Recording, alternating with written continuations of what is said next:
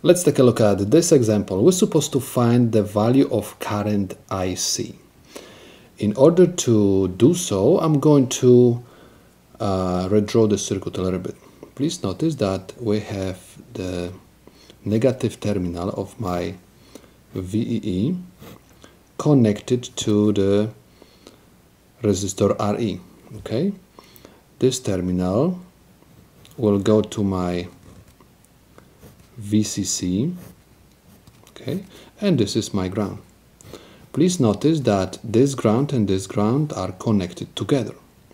So, in order to find the current which goes through the collector, I'm supposed to realize that the current which goes through the base is very small compared with IC and IE. That's why I'm going to ignore IB, and I'm going to assume that my IC is approximately equal IE.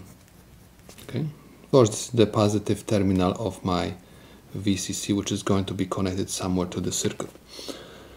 In order to find the current which goes through the emitter, okay, and resistor RE, I'm supposed to find voltage at the base of the transistor.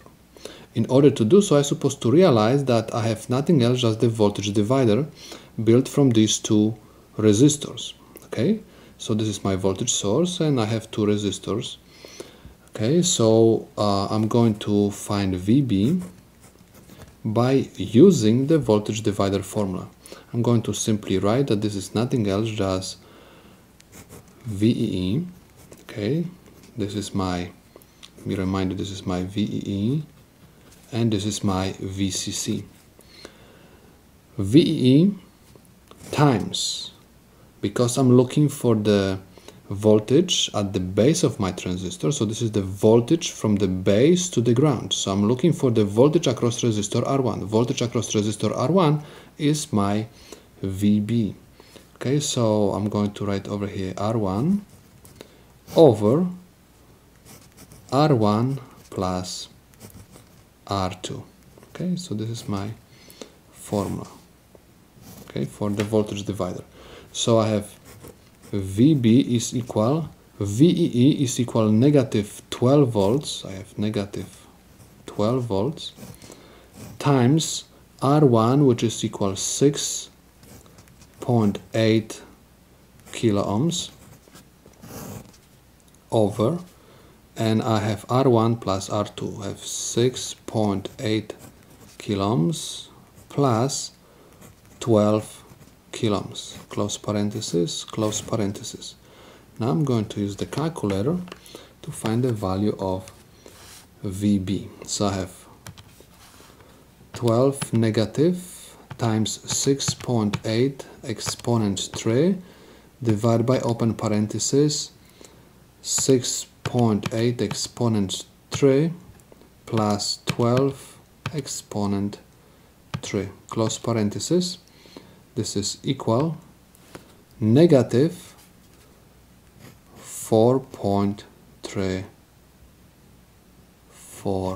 volts. Okay, it's negative 4.34 volts. Okay, so this is the voltage at the base of my transistor. But I'm not looking for the voltage at the base of the transistor, I'm looking for IC, and we said that IC is approximately equal to IE. So in order to find IE, I have to find the voltage across resistor RE. So first I have to find VE, voltage at the emitter of the transistor. VE is nothing else just VB minus VBE. Okay, so I have VE is equal VB negative 4.34 volts minus 0.7 volts, because the voltage drop between base and emitter I assume is equal 0.7 volts. Negative 5.04 volts. Okay, so this is the voltage at the emitter of my transistor. Next, I'm supposed to find the voltage across resistor RE. Voltage across resistor RE is the difference between the voltages of VE and VEE. So I'm going to write that VRE is equal VE minus VEE. Okay, so my VE is equal negative 5.04 volts minus negative 12 volts. Okay, so I have VRE is equal 6.96 volts. Okay, so this is the voltage at the resistor RE. In order to find the current IE, I'm supposed to simply divide this voltage by this resistance. So I can say that IRE is equal to IE, and this is approximately equal to IC. And I'm going to use Ohm's law to find this current. Simply write VRE, voltage across resistor RE, divided by the resistance of this resistor.